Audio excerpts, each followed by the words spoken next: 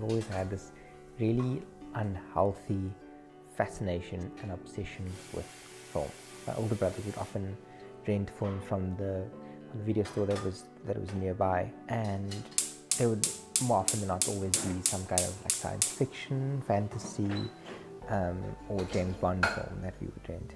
I always remember being so enamored and blown away by what these characters did on screen, and obviously as like a 8-year-old, I wanted to be Luke Skywalker.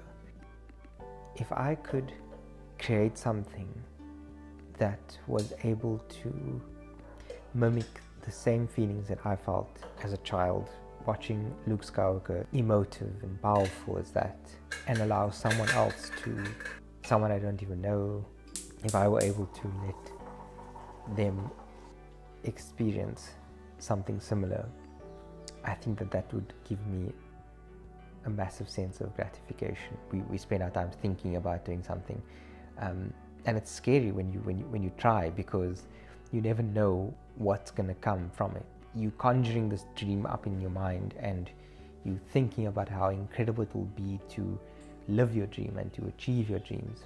And sometimes the act of actually pursuing your dream might not live up to the expectations that you've created or you've imposed upon yourself. And I can thankfully say that having written, directed, produced and edited my first short film, I feel like doing that cemented these ideas and this desire, and it made it real to me.